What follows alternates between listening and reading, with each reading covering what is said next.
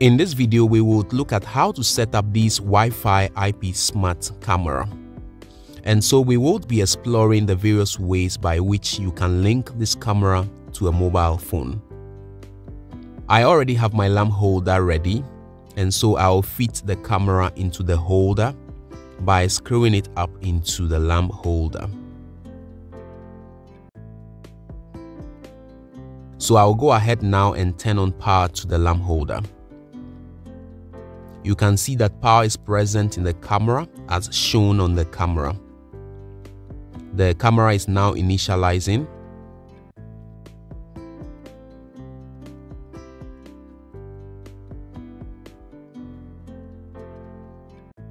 Now that the camera is ready, we will refer to the user manual, where we will scan this QR code in order to download the manufacturer's recommended app.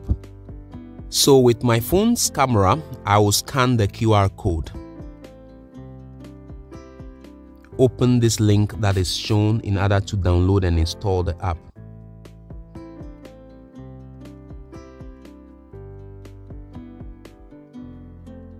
Now that the app is ready, the first method I would like us to explore is the use of Bluetooth to link the camera to the app. So we'll first turn on Bluetooth on the phone. So I'll slide on my phone, turn on Bluetooth, and then we'll go back and launch the app now. This is the app. We'll tap it to open. This is the home page of the app, and you can see that it has automatically discovered the camera through Bluetooth. You can just tap on connect, and that brings us to the point where we can connect internet into the camera. And you can see that it has as well detected my Wi-Fi internet, which is listed here. You need to put in your Wi-Fi password and then tap on next. You would have to confirm your Wi-Fi name and password. Tap confirm. It's connecting. You have the opportunity to name the camera, or you can rely on any of these names that are here. I'll choose office and get started. It is recommended to have your Wi-Fi close to the camera, so just go ahead and tap on next. Wi-Fi checking completed. Tap done. Get started. You can just tap here to view the live video. Let me adjust the camera well. So what we have just seen is the first method, where you can use Bluetooth to link the camera to the app. So I'll go ahead now and delete the camera from the app so that we can try the next method.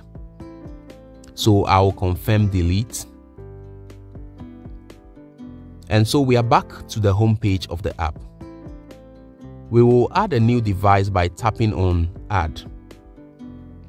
Because we are not using Bluetooth this time around, we will not go to the Bluetooth settings. So we'll tap on I got it. We will add the camera by QR code this time around. So we'll tap here, tap on next. It is searching for devices. It has seen my Wi-Fi, and so we'll have to input the Wi-Fi password. Tap on next. We'll have to confirm the Wi-Fi details. At this point, you'll just have to point this QR code to the face of the camera, and the camera will be linked to your app. But in case this method fails, the next method is to use the AP hotspot configuration method, which is an option after the QR code method fails. So we'll just tap on AP hotspot configuration here. This page gives us an idea about how the camera's hotspot name may look like. So just go ahead to connect. It is searching for available hotspots. This is the camera's hotspot name that is listed here. I'll select it. It is connecting. We'll now go back into the app. So I'll tap here, go back again. Exit this. You can see ad successfully shown here. You can tap on the play button to view the live camera. The device is currently in the AP mode and not connected to the internet. You cannot watch the camera. So we'll tap on connect the device to the internet now. So I'll select my internet Wi-Fi, enter the Wi-Fi password,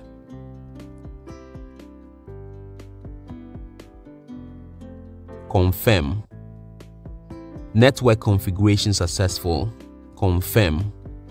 So tap again to view the live video. You can see the live video now. All these buttons are for various settings that you can carry out on the system. They are very user-friendly and you can explore them. Thank you so much for watching this video. Please ensure you subscribe to this channel if you haven't yet subscribed to the channel. See you in the next video. Thank you.